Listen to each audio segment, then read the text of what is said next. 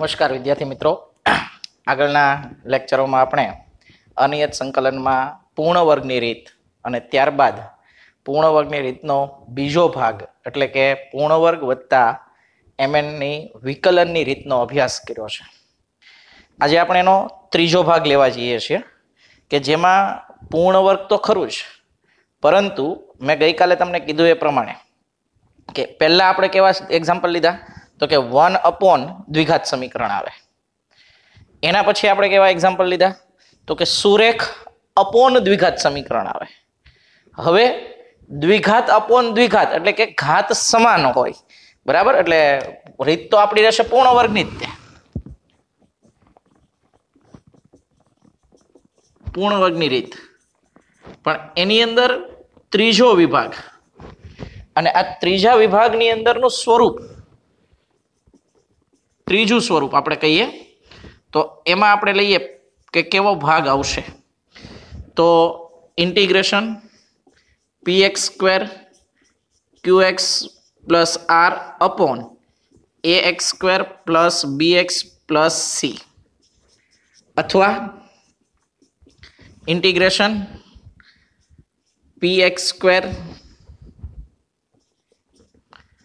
Plus qx plus r upon under root ax² plus bx plus c. અને ત્રીજા ભાગની અંદર px² પ્લસ qx, અહીં કાઉન્સ કાઢી નાખું, plus r into under root ax² plus bx plus c. હવે આ ત્રણેય સ્વરૂપમાંથી જ્યારે આ સ્વરૂપ આવે તો ત્યારે આગળ એક્ઝામ્પલ ગણવા માટે ખંડસ્થ સંકલન તમારે કંઈક ને કંઈક લેવું પડે અથવા ત્રિકોણમિતીય આદેશ લેવો પડે. એટલે આજે રીત તમને કહી દઉં છું, પરંતુ આનો એક્ઝામ્પલ આપણે આગળ જતા ગણશું ત્યારે હું તમને ફરીથી યાદ કરાવીશ. આજે આપણે આના એક્ઝામ્પલની પ્રેક્ટિસ પણ કરશું. પણ જ્યારે આ સ્વરૂપ આવે તો આ સ્વરૂપની અંદર અંશ અને છેદમાં ઘાત સમાન છે ત્યારે શું કરવાનું તો કે છેદ છે એ અંશમાં ગોઠવવાનો અને છેદ વિભાજન કરવાનું. હવે અમુક દાખલામાં ડાયરેક્ટ ગોઠવાઈ જાય. જો ડાયરેક્ટ ન ગોઠવાય તો શું લેવું પડે તો તમે એક સિમ્પલ વસ્તુ યાદ રાખો કે આ px² plus qx plus r ને આપણે અંશ તરીકે ઓળખશું અને ax² plus bx plus c ને આપણે છેદ તરીકે ઓળખશું. તો હવે કઈ રીતે આપણે ગોઠવણી કરશું તો અંશ બરાબર a કૌંસમાં છેદ વત્તા b કૌંસમાં છેદનું વિકલન વત્તા c. આની મદદથી, એટલે અહીંયા શું થઈ ગયું જુઓ, અંશ એટલે કોણ છે તો કે px² plus qx plus r બરાબર a કૌંસમાં છેદ એટલે ax² plus bx plus c plus b એટલે આનું વિકલન એટલે 2ax પ્લસ b અને પ્લસ c. આ b અલગ છે, આ b અલગ છે, બરાબર. અહીંયા સમાન લેવા માટે તમે કેપિટલ a અને કેપિટલ b લઈ શકો. તમારે શું કરવાનું તો કે આ a, આ b અને આ c, આ a b c ની કિંમત મેળવી અને છેદ પહેલા તો કિંમત મેળવવી અને ત્યારબાદ અંશની જગ્યાએ આ પદ સંપૂર્ણ નંબર 1 અને કહી દઈએ અંશની જગ્યાએ 1 મૂકી છેદ અથવા અંશ વિભાજન કરવું. એટલે અહીંયા 3 રીત ભેગી થશે. હવે તમને સમજાશે. જો પહેલો ભાગ જે આવશે એ બંને ઉડી જશે, એટલે જે a આવ્યો હશે એટલે બંધ થઈ જશે. બીજા ભાગમાં વિકલન અપોન આ પાઠ થઈ જશે, એટલે આપણા ત્રણેય સૂત્રો બનશે. અને ત્રીજા ભાગની અંદર અહીંયા અચળો છે એ 12 આવશે, એટલે 1/, એટલે પછી પૂર્ણ વર્ગની રીત આવશે. એટલે આ પૂર્ણ વર્ગની રીત થશે, આ પૂર્ણ વર્ગ વત્તા mn ની રીત થશે અને આ સાદું આવશે. એટલે કે ત્રણેય ભાગ અહીંયા આવી જશે અને આ રીતે તમે તમારો એક્ઝામ્પલ સોલ્વ કરી શકશો. 2 કે 3 એક્ઝામ્પલ આના આપણે સોલ્વ કરીએ. પહેલા તો આ એક ટાઈપ જે છે રીત આ જ છે, પણ આનું વિસ્તરણ કરતા જે એક ભાગ આવશે આવડો આ ભાગ, કારણ કે અહીંયા છેદ નથી, અહીંયા બંને અંશ છે, એટલે આ શું થઈ જાય, વિભાજન કરીએ એટલે અહીંયા ગુણાકાર કરવો પડે. આના માટે આમ ગુણાકાર થતો જાય, એટલે આ ભાગ છે એ મોટો બનશે ઉડવાની જગ્યાએ, છેદ ઉઠશે નહીં. અને ત્યારે એનું સંકલન કરવા માટે તમારે બીજી રીતમાં પણ જવું પડે, એટલે એનો એક્ઝામ્પલ હું બાકી રાખું છું. આગળના લેક્ચરોમાં આ પ્રકારનો એક્ઝામ્પલ તમને કરાવીશ, જેથી કરીને તમને રિવિઝન પણ થશે અને આખી રીત યાદ પણ આવશે. આ પ્રકારની રીત હંમેશા 3, 4, 5 માર્ક્સમાં પૂછાય છે, તો આનું ખાસ ધ્યાન રાખવાનું. જેઈ મેઇન માટે, એડવાન્સ માટે પણ આ રીતનો તમારે ઉપયોગ આવે છે. આ બંને રીતના આપણે એક એક્ઝામ્પલ લઈએ, પછી એક વધારાનો એક્ઝામ્પલ લેશું. ત્યાં સુધીમાં આપણે લેક્ચરને વિરામ આપશું. તો આ રીત છે, જરા વ્યવસ્થિત લખી લેજો, જેથી કરીને તમને ખ્યાલ આવે. જોઈએ આપણે કઈ રીતે એને લેવાનું છે. તો એક્ઝામ્પલ તરફ જઈએ આપણે અને એ સ્વરૂપમાં એને ગોઠવવાનો પ્રયત્ન કરીએ. અહીંયા હું આ સ્વરૂપ લખી રાખું છું હજી, જેથી કરીને આપણે રફ વર્ક કરી શકીએ કે કઈ રીતના આગળ વધવાનું છે. બરાબર બેટા? ચલો, તો અહીંયા આપણો એક્ઝામ્પલ એક લઈ લઈએ. કોઈ પણ રકમ કોઈ વાંધો નથી. આ ત્રીજું સ્વરૂપ છે. એક્ઝામ્પલ લઈએ આપણે 2x² + 3x + 4 upon x² + 6x + 10 સંકલન dx i બરાબર. તો આપણે શું કરવાનું, આ ભાગને અહીંયા ગોઠવવાનો. તો હું આમ કરું કે પેલા 2 કોમન લઈ લો એટલે x² બને, પછી જે 3/2x આવ્યા છે એને 6x લખી નાખું, અથવા તો આખું લખી નાખું પ્લસ માઇનસ કરી દઉં. બરાબર? પણ એવું બધું લાંબુ કરવા કરતા આપણી પાસે આ જે સ્ટેપ છે એ સ્ટેપમાં જ લખવાનો પ્રયત્ન કરીએ. તો કઈ રીતના આમાં ABC શોધવાના ખાસ ધ્યાન આપજો. અંશ એટલે શું છે આપણી પાસે? 2x² + 3x + 4. અહીંયા a x² + 6x + 10, b વિકલન 2x + 6 અને પ્લસ c. હવે સમાન ઘાતવાળા પદ સરખાવવાના. તો અહીંયા આ 2x² બરાબર ax² થશે, બાકી તો x વાળા છે. એના પછી 3x બરાબર 6ax + 2bx અને 4 બરાબર 10a + 6b + c અચળ પદ થશે. હવે એક એક થી સ્ટાર્ટ કરીએ એટલે x² કેન્સલ, એટલે a બરાબર 2. આ a બરાબર 2 અહીંયા મૂકી દઈએ, x કોમન નીકળીને કેન્સલ થઈ જવાના છે. આ 3, a બરાબર 2 એટલે 12, અને અહીંયા 2b 12 આ બાજુ આવશે એટલે -9 થશે. બરાબર? અને 2b તો b બરાબર -9/2. હવે a અને b ની કિંમત અહીંયા મૂકીએ આપણે, તો આ 4a બરાબર 20 વત્તા 6 અને -9/2, અહીંયા 2 2 કેન્સલ એટલે 3 પ્લસ c, તો 4 આ 20 -27 પ્લસ c, તો 4 -7 પ્લસ c, તો c બરાબર 11. આ ગણતરી તમે જેટલી ઝડપી કરી શકો એટલી ઝડપી તમારે કરવાની છે, કોઈ વાંધો નથી, ફટાફટ તમને આવડવી જોઈએ.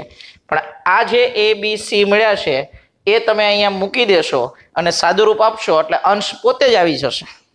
એટલે હવે આપણા એક્ઝામ્પલમાં આપણે કઈ રીતે લખશું, તો કે i બરાબર પેલા આવશે, હું અહીં એક સ્ટેપ લખું છું, 2 કૌંસમાં x² + 6x + 10, એના પછી -9/2 કૌંસમાં 2x + 6 અને +11 આખાના છેદમાં x² + 6x + 10. તો આ રીત હવે તમને ખબર પડી ગઈ હશે. જરાક તમે નજર કરો તો તમને ખ્યાલ આવી જશે. જો પહેલું પદ 2x² થઈ ગયું. હવે અહીંયા કેટલા થયા? 6x અને 2 એટલે 12x થયા. પણ અહીંયા માઇનસ આ બે કેન્સલ થઈ જાય એટલે -9x, 12x - 9x એટલે 3x થઈ ગયા. આ 20 અહીંયાથી 2 કેન્સલ થાય તો 3 એટલે 27 20 માઇનસ 27 એટલે -7, -7 વત્તા 11 એટલે 4. તો ટૂંકમાં આ જ સ્ટેપ લખ્યું છે, પણ આ રીતના લખ્યું છે, અને એ રીતે લખવા માટે તમારે આ મેથડ યુઝ કરવી પડે, તો તમારી ગણતરી સરળ થાય. સંકલનમાં સરવાળા સ્વરૂપમાં બદલવાનું છે, એના સૂત્રો સ્વરૂપમાં બદલવાનું છે, આ ખાસ ધ્યાન રાખવાનું છે. બસ આ રીત હતી. હવે તો તમને ખબર પડી ગઈ કે જ્યારે ઉપર વર્ગ છે, નીચે વર્ગ છે, છેદ જેવું બનાવી નાખો, છેદ વિભાજન કરો, આગળ વધો. અને એ છેદ છે ઉપર બનાવવા માટે શું કરવાનું, તો કે આ યુઝ કરી શકાય, અથવા ડાયરેક્ટ પણ બની શકે. હું ડાયરેક્ટ વાળો એક્ઝામ્પલ લઈશ. બાકીની રીત તમારી આગળની રીત છે એ જ રીતે આવી જશે. હવે આને તમારે એક્ઝામ્પલને આગળ ગણી શકાય, અને એ આગળ ગણવા માટે હવે હું આને ભૂસી નાખું છું, અને હવે તમને ખબર છે કે તમારો એક્ઝામ્પલ કઈ રીતના થઈ ગયો. અહીંથી તમે આરામથી સોલ્વ કરી શકો, કોઈ અગવડતા તમને પડે નહીં. બસ આટલી વસ્તુ તમારે ધ્યાનમાં રાખવાની હતી. હવે શું થઈ જશે, જો તમે આ એક સ્ટેપ કાપી નાખો ને ડાયરેક્ટ લખો ને તોય વાંધો નથી, મારે તો અત્યારે સમજાવવાનું છે એટલે મેં લખ્યું છે બેટા. હવે તમારો એક્ઝામ્પલ અહીંથી કોમન મેથડમાં સ્ટાર્ટ થઈ ગયો.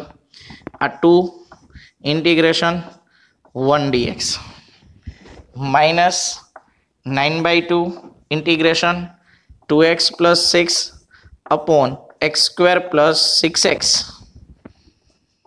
plus 10 dx અને plus 11 1 upon x² plus 6x plus 10 dx. જો મજાની વાત એ છે કે આ પહેલી રીત પૂર્ણ વર્ગની, આ બીજી રીત પૂર્ણ વર્ગ વત્તા mn ની રીત, અને આ ત્રીજી રીતના કારણે 3 સ્ટેપ આવ્યા. તમને ક્રમશઃ આ બધી રીત આવડતી જશે એમ તમારો એક્ઝામ્પલ આગળ વધતો જશે. અહીંયાથી આ બંનેના જવાબ તો તમે ડાયરેક્ટ લખી શકવાના છો. આને તમારે પૂર્ણ વર્ગ બનાવવાનું છે, અને એ પૂર્ણ વર્ગ અહીંયા આપણે ફરીથી બનાવવા માટે પહેલાનો વર્ગ 2 ગુણ્યા પહેલું બીજું વત્તા બીજાનો વર્ગ, અહીંયા x એટલે x, 6 જોઈએ છે 3 એટલે 3 માઇનસ 9.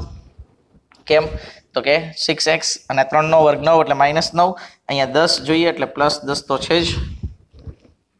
જુઓ તમે, તો હવે અહીંથી તમારે 2 integration 1 dx minus 9/2 integration 2x plus 6 upon x² plus 6x plus 10 dx plus 11 1 upon x plus 3 નો વર્ગ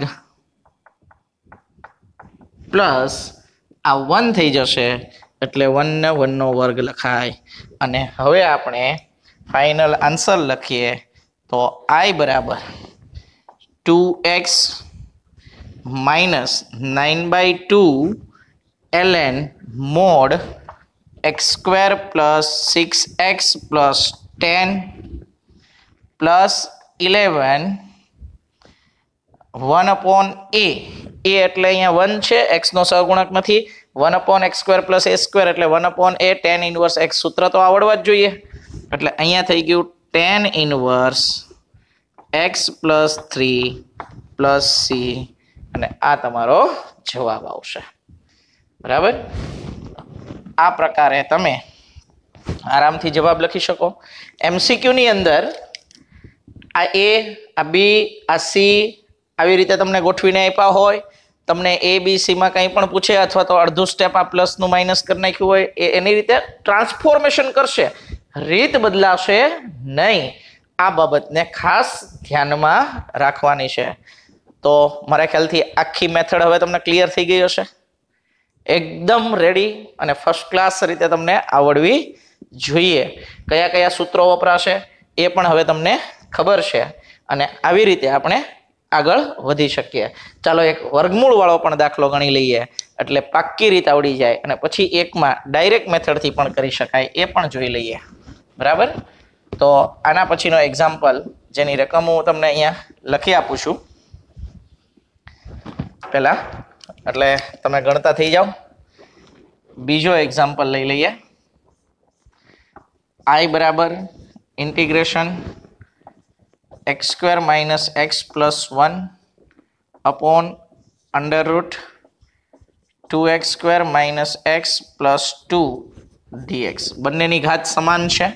તમારે અહીંયા 2x² minus x plus 2 બનાવવાનું છે. આપણને એમ થાય કે પહેલા 2 વડે ગુણી દઈએ, ચાલે. જો એવી રીતે કરી નાખો તો એ વાંધો નથી. અહીંયા 2 વડે ગુણો અને 2 વડે ભાગો એટલે 2x² - 2 + 2 થઈ ગયા. અને આના પરથી શું થઈ જશે? જો ડાયરેક્ટ કરો તોય વાંધો નથી, પેલી રીત વાપરો તોય વાંધો નથી. હું અહીંયા તમને ડાયરેક્ટ વસ્તુ પણ શીખવાડી શકું છું અને એ રીતથી પણ કરાવું.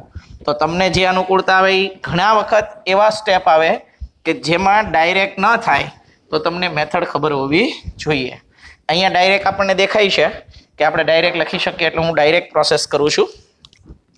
સૌથી પહેલાં આપણે 2 વડે ગુણીએ અને 2 વડે ભાગીએ એટલે આ 2x², આ -2x અને અહીંયા +2 અપોન √ 2x² - x + 2 dx. તો અહીંયા આ 1/2 2x² - x + 2 અને -x થઈ ગયું ને? જુઓ. અને હવે આ -x માટે પાછું વિકલન ગોઠવવું પડશે. ડાયરેક્ટ કરો ને તો આ રીતના પ્રશ્નો આવશે. આ પહેલો ભાગ બની ગયો, વર્ગમૂળ કેન્સલ એટલે આ વર્ગમૂળ થઈ જશે અહીંયા, બરાબર. અને આ વર્ગમૂળ થશે એટલે સૂત્ર બની જશે. પછી પાછું આ x માટે એટલે અહીંયા 4x - 1 કરવાનું અને પાછું ગોઠવવાનું. સમજાય છે ને? બરાબર. એટલે અહીંયા તમારે આ પહેલા ભાગનું અને પછી x વાળું સ્ટેપ આવશે, વિભાજન કરશો એટલે. હવે અહીંયા x આવ્યો એટલે 1 ઘાત ઓછી થઈ ગઈ એટલે mn ની વિકલનની રીત આવી ગઈ. આ બધું અલગ અલગ ન કરવું હોય તો ડાયરેક્ટ મેથડથી આખું સ્ટેપ ગોઠવી નાખવાનું એટલે વાત પૂરી થઈ જાય. અને એના માટે હું તમને કહું છું કે ડાયરેક્ટ અહીંયા એક એક્ઝામ્પલ લઈ લેશો, બરાબર, પણ ડાયરેક્ટ કરવા કરતાં તમે આ રીતના ગોઠવણી કરશો તો સહેલી પડશે. અહીંયા ને અહીંયા આપણે લઈ લઈએ. હું એક્ઝામ્પલ ગણતો જ જઈશ. x² - x + 1 બરાબર a કૌંસમાં 2x² - x + 2 b કૌંસમાં 4x - 1 + c. એટલે હવે તમારે સીધું આની નીચે જ લખવાનું છે ને આપણે ફટાફટ લખશું. તો x² બરાબર 2ax² - x બરાબર -ax + 4bx અને 1 બરાબર 2a - b + c. x² cancel, a બરાબર 1/2 જે પહેલાં આવ્યા હતા એ. અહીંયાથી x કેન્સલ એટલે અહીંયા -1 બરાબર -1/2 + 4b. આ -1/2 આ બાજુ આવે તો +1/2, -1 + 1/2 એટલે -1/2. તો -1/2 બરાબર 4b. તો b બરાબર -1/8.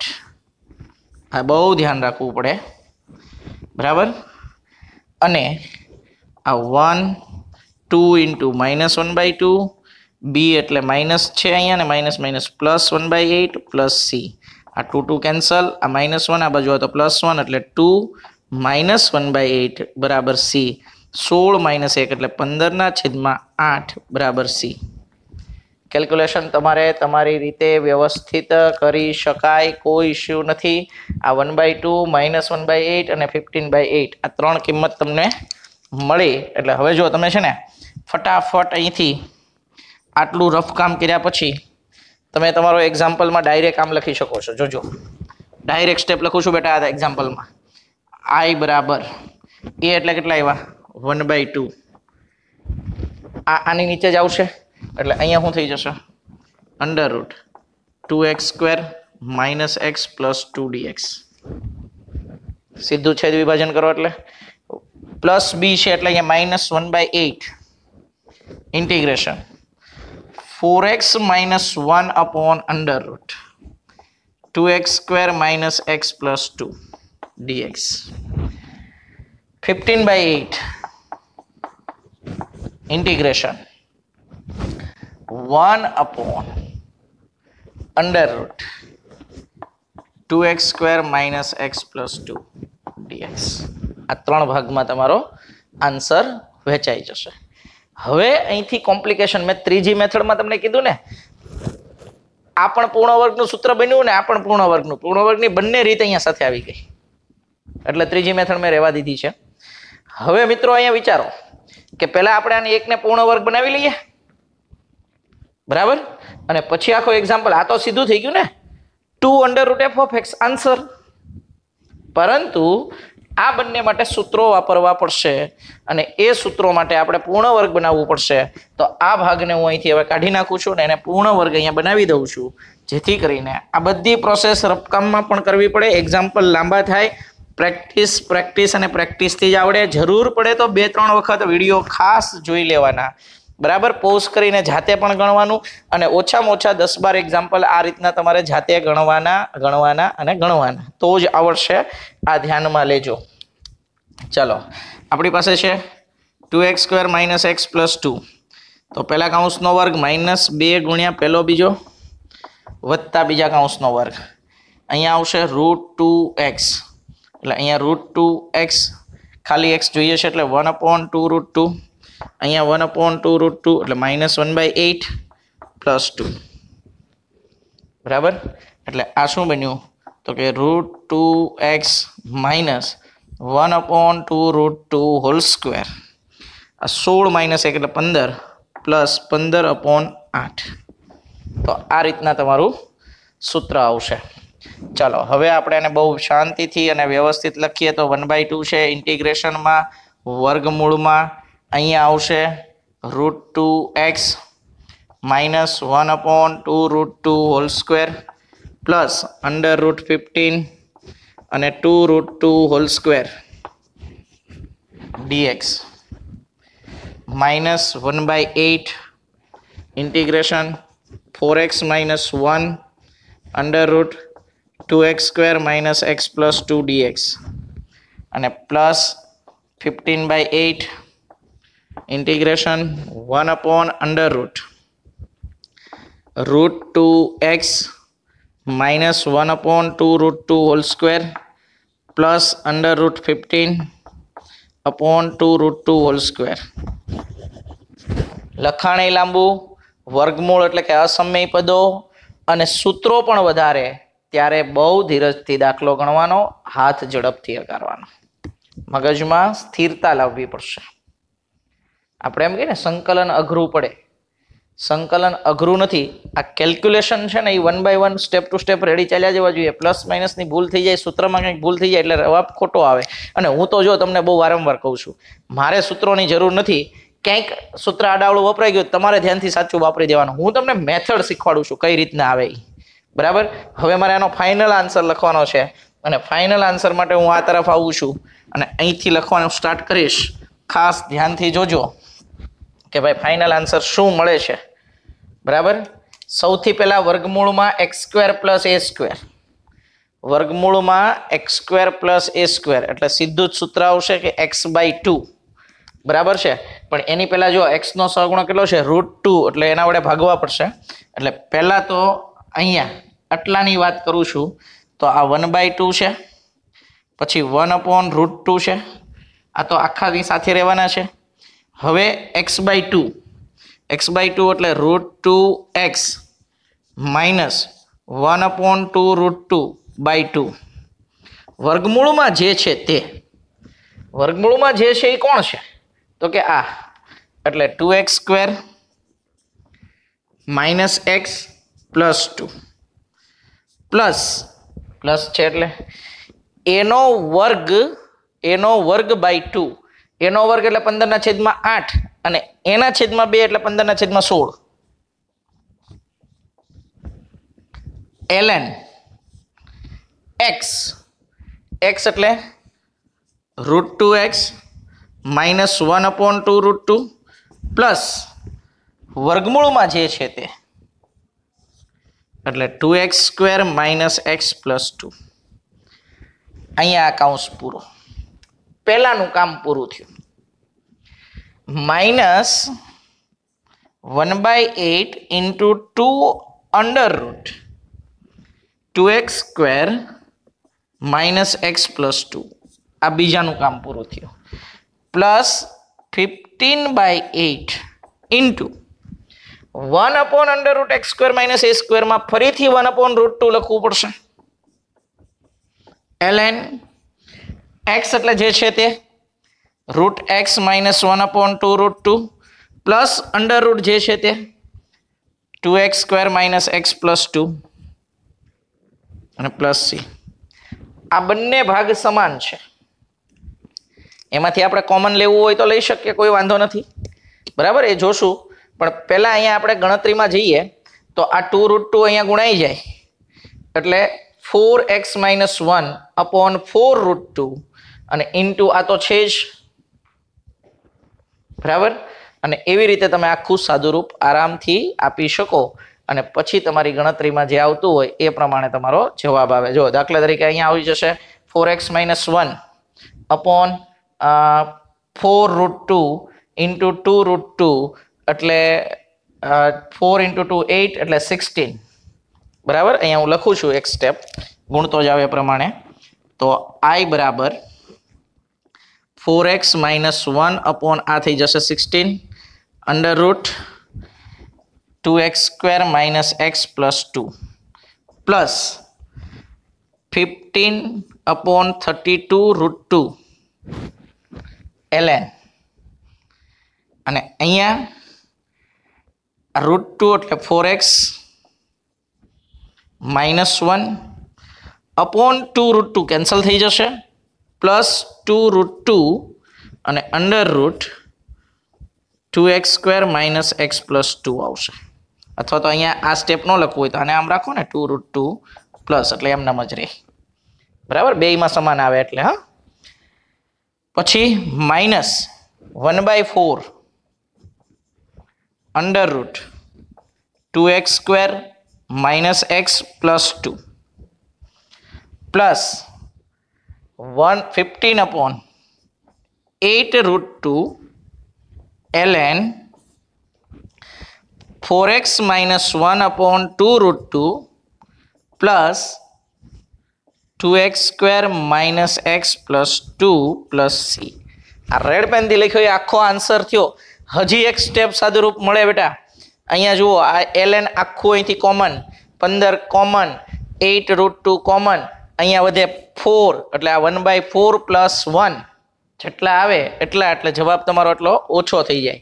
તમે અહીંયા આમ લખી નાખો કે 1/4 પ્લસ અહીંયા 1 એટલે 4 પ્લસ 1 એટલે 5/4 અને ઇન્ટુ કેટલા થઈ જાય 15 upon 8√2 એટલે આ થઈ ગયા 15 × 5 બરાબર 75 ના છેદમાં 32√2 અને પછી આ ln વાળું સ્ટેપ એટલે 3 સ્ટેપમાં જવાબ આવે. જો કરવું હોય તો ન કરો તો કોઈ વાંધો નથી, પણ આ રીત છે અને આ એક્ઝામ્પલ છે.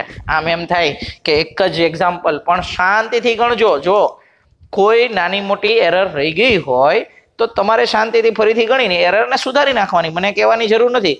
રીત આવડવી જોઈએ કે ભાઈ આ બંને સમાન છે તો મારે ABC શોધવાના છે અને પછી આ રીતના સ્ટેપ લખવાનું છે. હવે આ એક એક્ઝામ્પલ, આ બીજો એક્ઝામ્પલ, આ ત્રીજો એક્ઝામ્પલ, જેની પ્રેક્ટિસ તમે કરેલી છે અને આ રીતે તમે ગણો એટલે જવાબ આવે.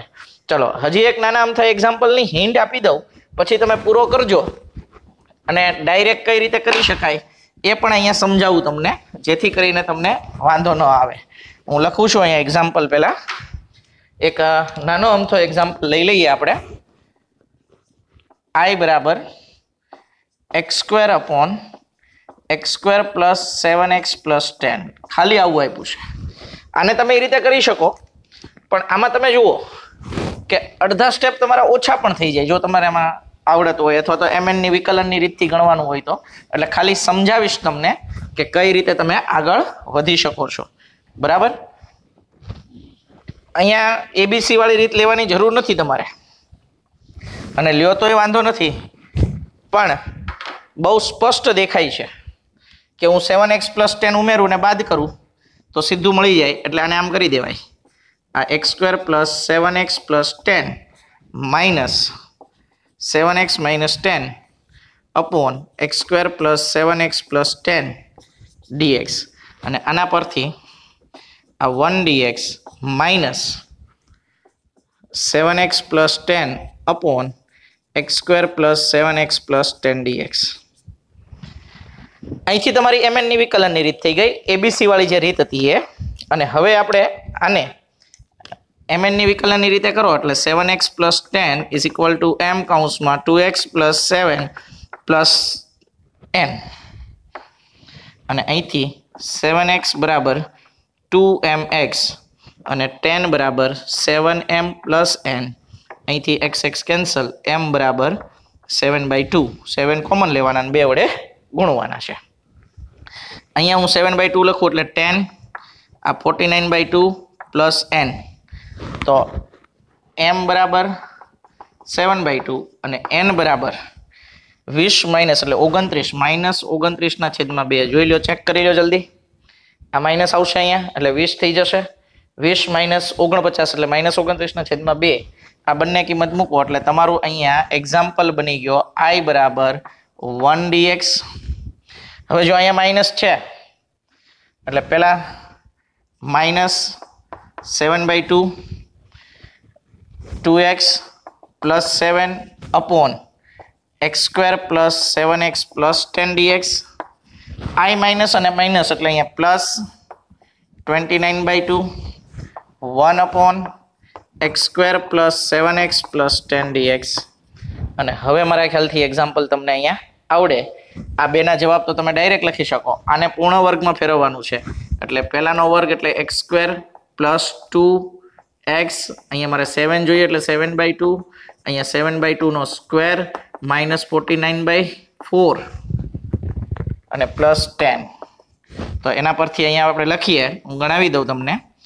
1 dx minus 7/2 2x plus 7 upon, આ તો વિકલન જ થઈ ગયું, x² plus 7x plus 10 plus 29/2 1 upon આ x પ્લસ 7/2 હોલ સ્ક્વેર.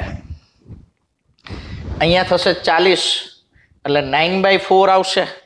9/4 એટલે 3/2 નો વર્ગ એટલે માઇનસ 3/2 નો વર્ગ અને dx. Simple. x minus 7/2 ln mode x² plus 7x plus 10 plus 29/2 1 upon x² minus a². 1 upon 2 a એટલે 3/2 ln mode x plus 7/2 minus 3/2 x plus 7/2 plus 3/2 plus c. અલગ અલગ સૂત્રો. Final answer i બરાબર x minus 7/2 ln x² plus 7x plus 10 2 cancel plus 29/6 ln 7 minus 3 એટલે 4 4/2 એટલે 2 એટલે x plus 2 અને 7 plus 3 એટલે x પ્લસ 5 પ્લસ c. તમે આટલી સ્પીડ રાખો ને તો એક્ઝામ્પલ તો એટલો લાંબો થવાનો જ છે. અહીંયા એક વસ્તુ હતી કે 7x 10 ઉમેરીને આપણે થોડાક સ્ટેપ ઓછા કર્યા તો mn ની રીત આવી. બાકી આગળની રીતે તમે ગણી નાખો તો a b c શોધવા પડે. એટલે સમય કેવી રીતે બચાવવો, કેટલી સ્પીડથી એક્ઝામ્પલ ગણવો પડે, કેટલી વસ્તુઓ રફ પેજમાં કામ કરવી પડે, એટલે રફ પેજ પણ સાથે રાખવું. મિત્રો, આ બધી વસ્તુ મહેરબાની કરીને તમે ખૂબ જ કાળજીપૂર્વક એક્ઝામ્પલ હવે ગણજો. હવે અગત્યના એક્ઝામ્પલ તમારા સ્ટાર્ટ થઈ ગયા છે. પૂર્ણ વર્ગમાં આના પછીની રીત કે જેની અંદર છેદમાં દ્વિઘાત અને અંશમાં 2 કરતાં વધારે ઘાત હોય તો હવે આપણે શું કરવું પડે એની વાત કરશું. એટલે આખી પૂર્ણ વર્ગની રીત પૂરી થાય. પછી આ બધા લેક્ચરનું એક જ બેઠકે ફટાફટ રિવિઝન કરી નાખવાનું ઝડપથી. ભલે ફરી એકવાર લેક્ચરો જોવા પડે, બરાબર. હું ફરીથી તમને યાદ અપાવીશ આગળના લેક્ચરમાં. અહીંયા સુધી વિરામ આપું છું. આવા દાખલાઓની પ્રેક્ટિસ કરજો, ખાસ કરજો. એવું લાગે તો આને વર્ગમૂળ લગાડી દેવાનું, પછી પાછો ગણવાનો, બરાબર. વર્ગમૂળ નથી ત્યાં વર્ગમૂળ લગાડો, વર્ગમૂળ છે ત્યાં વર્ગમૂળ કાઢીને ગણો. પ્રેક્ટિસ કરતા રહ્યો. તમારી પાસે ઘણા એક્ઝામ્પલ છે, બરાબર. જો પ્રેક્ટિસ નહીં કરો તો સંકલન કાચું રહી જશે બેટા. અને ખાસ કાળજી લેજો. એક હમ્બલ રિક્વેસ્ટ છે તમને કે તમે વધારે ને વધારે પ્રેક્ટિસ કરતા રહેજો. એસાઇનમેન્ટમાં હવે તમારે ઇરેગ્યુલારિટી જરાય રાખવાની નથી અને જાતે દાખલા ગણવાના રાખજો. ન ખબર પડે તો લાઈવ લેક્ચરમાં ડાઉટ પૂછવાનું રાખજો. આજે વિરામ આપું છું. ધન્યવાદ. જય હિન્દ, જય ભારત.